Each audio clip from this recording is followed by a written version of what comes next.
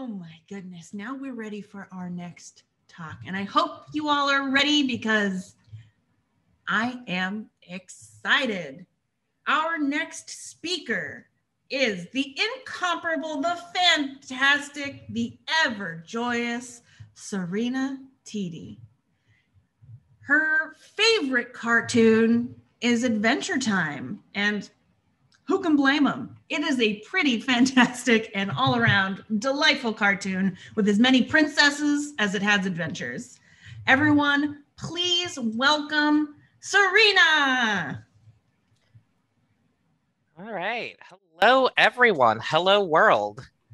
So today I am talking about tracing. I'm so happy you're all here. Like the title says, we're going to talk about tracing and how spans are just friends that we made along the way. Whoop, there we go. About me. So I'm an SRE at Optum. And if you haven't heard of Optum, it's like the healthcare delivery and technical part of United Health Group. And originally, my career trajectory was I was an electrical engineer going to go into embedded systems, and then a quirk in the job market's like, to the dev side of the world with you.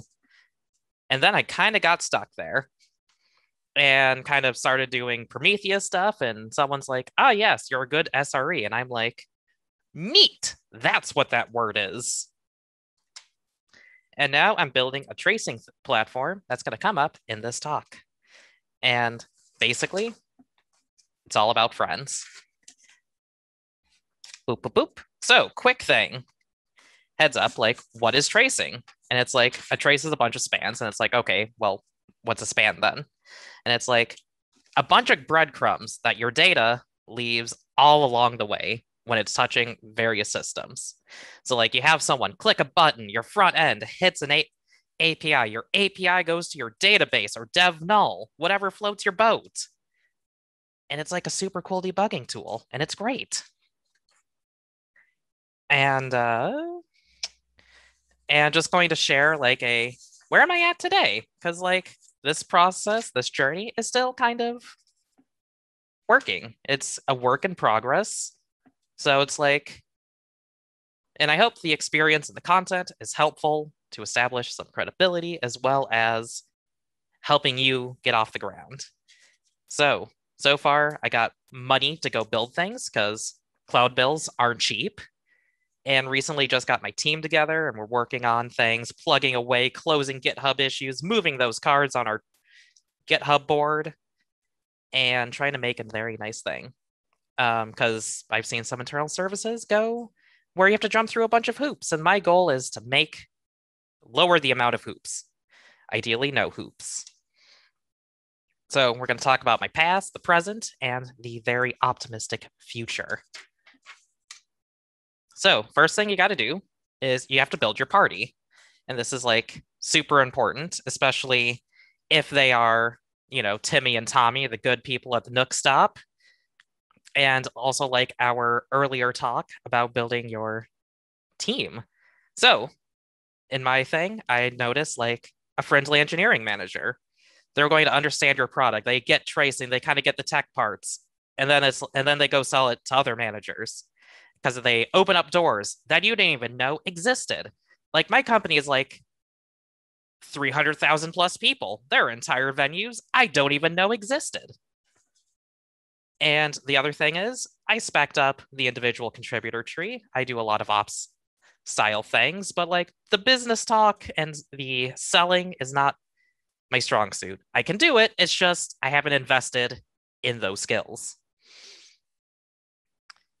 And that's kind of the main thing is like your manager also has the digital equivalent of their Rolodex, the thing that's like, hi, I have so many contacts for you. Here are some doors. I'm just going to kick them open for you. And then like you can solo this, but I wouldn't recommend it because you're going to have to tackle a big boss. You're going to I'm more of an infrastructure person. I can sling a bunch of Go and write a bunch of Kubernetes YAML. But if it comes to like the finer points of Go testing and writing good APIs, they're not my strong suit, but I have a coworker who's like really awesome at that. And I am super happy about that. And then also a product manager. They are the people that will go and be like, hey, so you're going off, into the weeds. Maybe we should try to recenter our efforts. And they also make sure that, your product is nice and polished and keeping you, grounded and making sure you're answering user needs and not just chasing the cool thing. And then, and when I was almost writing this, technical writers, please get one. They will help you level up your docs. They are the best. Whatever they want for monies, just give them more. I can't overstate my love of tech writers. I've worked with a few of them in the past, and they are amazing. And then another thing I don't have a bullet for, but also have a high up distinguished or staff engineer, so I can go up to them and be like, hi, I want to do a thing, but is this completely off base? Am I onto something here, or am I just chasing down random weeds? And it's kind of helpful to get an experience take. So you have your party built, and should you craft something? Yes, you have to craft the thing. We go get some money from our management people. They do all the finance magic, and it's all good. And you got some people to help build the thing, and it's great. So you have to have a place to store your spans, because I don't know about y'all, I haven't sold dev null as a service yet. That'd be super cool though if you did. And the other thing is I'm using OpenTelemetry, which is great. The collector has saved my butt so many times. So I'm going to talk a little bit more about that in the next slide. And we're running all of our workloads on Kubernetes because, again, Helm charts, Kubernetes YAML, great. Wrangling Packer templates and systemd units, a little outside of our skill set. But don't check the math on that for complexity. So, talking about OpenTelemetry. Why OpenTelemetry? Isn't it in beta, Serena? And it's yes, you're asking a great question. But I've previously made bets on Thanos when it was super early before release candidate, and I'm just going to say, YOLO, it's all good. Plus, the APIs are actually kind of sweet. I was talking about the collector and why I love it, because I recently had someone send everything. They were sampling 100% spans all the time. And it filled up my Elasticsearch cluster. And I got very sad when I had to say, hi, I'm so happy you're using my service. You kind of tipped it over and I have to drop all the data. I'm so sorry.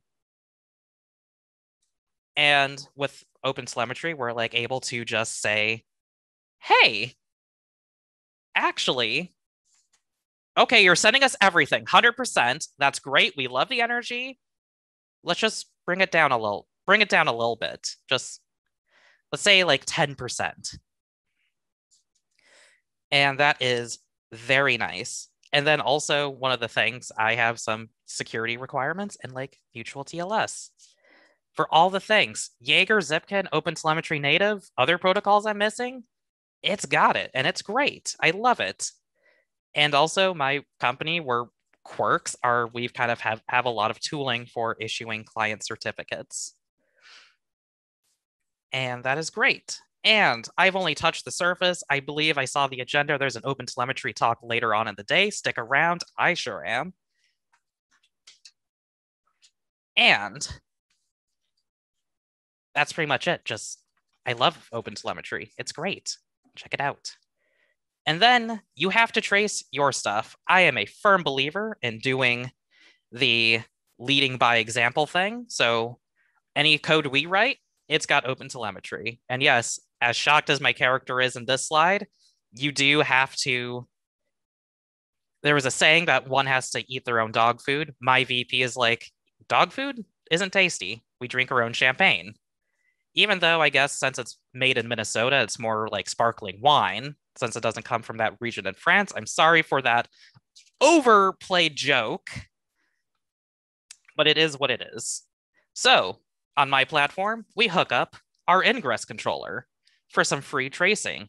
Our tracing components that collect traces, send traces, it's traces all the way down. And we got Grafana and Prometheus debugging those slow queries. It's amazing.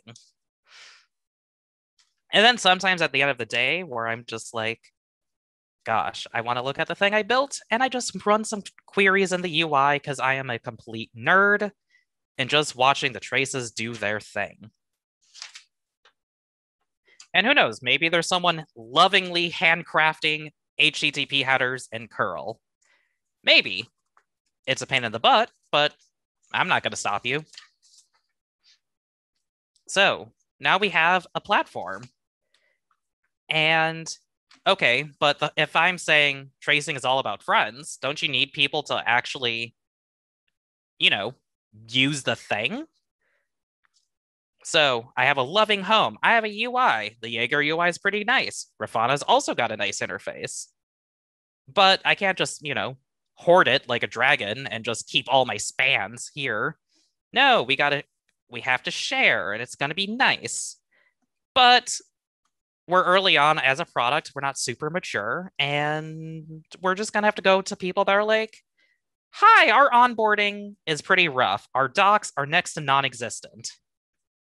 Are you cool with that? Kind of like an Animal Crossing, your first couple villagers are like, oh yeah, we're totally cool sleeping in tents for the first couple of days until Tom Nook upgrades us all to houses.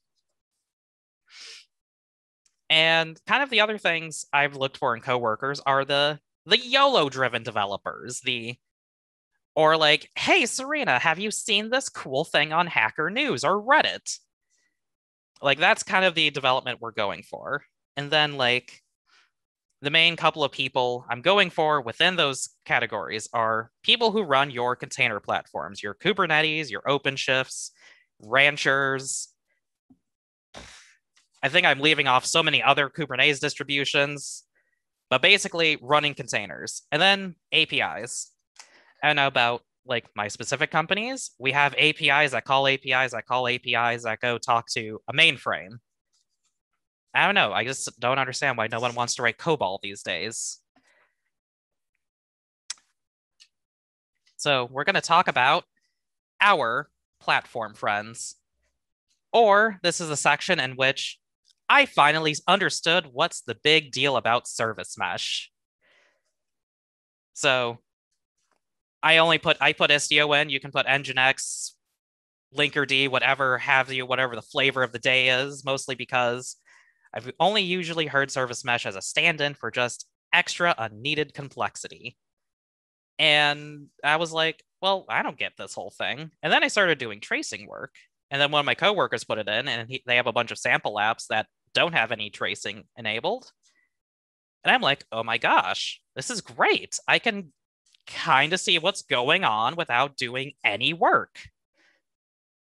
And this is like one of the coolest things about like baking it into the platform level components is that your users did nothing. Your end users did nothing, and they all of a sudden get like, whoa, we have better visibility into our apps. What if we traced our apps? Would we get to see more? And I go up to them and I'm like, yes. You'd go from plain old standard definition to like high def to ultra super duper high def. And kind of talking to platform people first is it lets you just be like, hey, do me a favor, do this thing. Here's a tiny little bit of YAML. Just throw it in. It'll be cool, okay? And it's like super low-hanging fruit. And then when all your platforms are traced, you can kind of go up to your API people, like Antonio. Antonio is a rock star, slaying so much Express.js, Kotlin, Spring, whatever the REST frameworks of the day, Gin, Gorilla Mux, whatever. If it's a framework for APIs, they've written it. But, and I'm just going to say, full disclosure, this is a future part of my diabolical plan to get all services traced at my company. So we have a pretty large API system because not everyone wants to write COBOL. Sometimes people want like the data in their own way because apparently no one knows, like, there's so many notions of like these various health data things, and they all kind of come in their own different flavor formats. And I'm sure our mainframe engineers are kind of happy that like not everyone is hitting the mainframes directly now and just having an intermediate API. So the ideal partners you're looking for are the kind of people that are like, they started doing their whole modernization thing because my company has been in business for a while and they're doing the whole like DevOps. It's cool.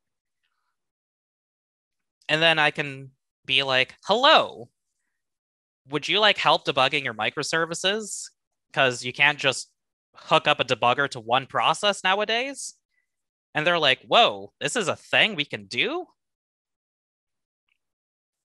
And then I can be like, yes, I can help you. But you're also playing with a little bit of fire here, because if these APIs are, the backbone of your business, they're going to send you so many events, even when sampled. So you get some built-in load testing. But I have no illusions. They're probably going to take down my platform again. And this is why right-sizing, auto-scaling is kind of helpful. Like, I had my disks fill up once. I had a bad time, but we got over it.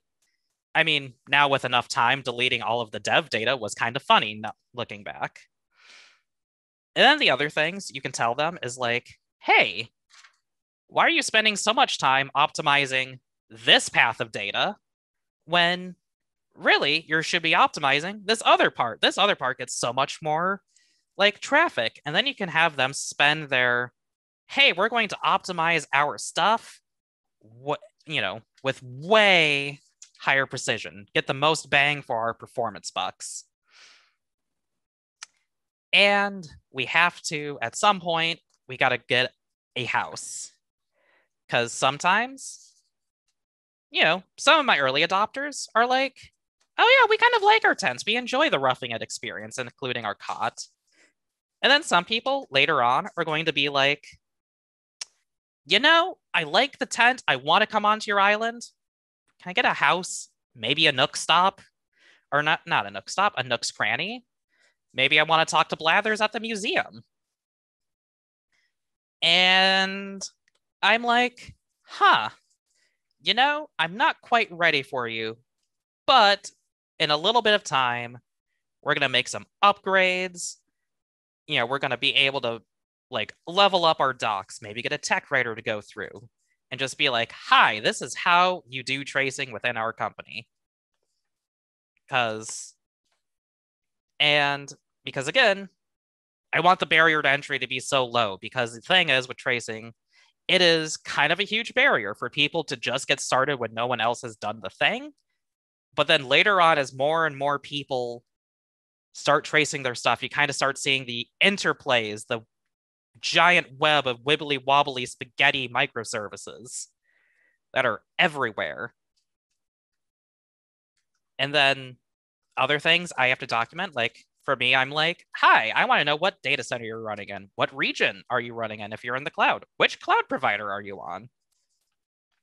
And I don't want them to get frustrated, when I drop their fields saying, hey, I have strict metadata requirements. And they're like, well, the open source doesn't say that we have to require that. I'm like, correct. OpenTelemetry doesn't require it, but I do. But I can point you to a link and be like, here's the info I'm looking for.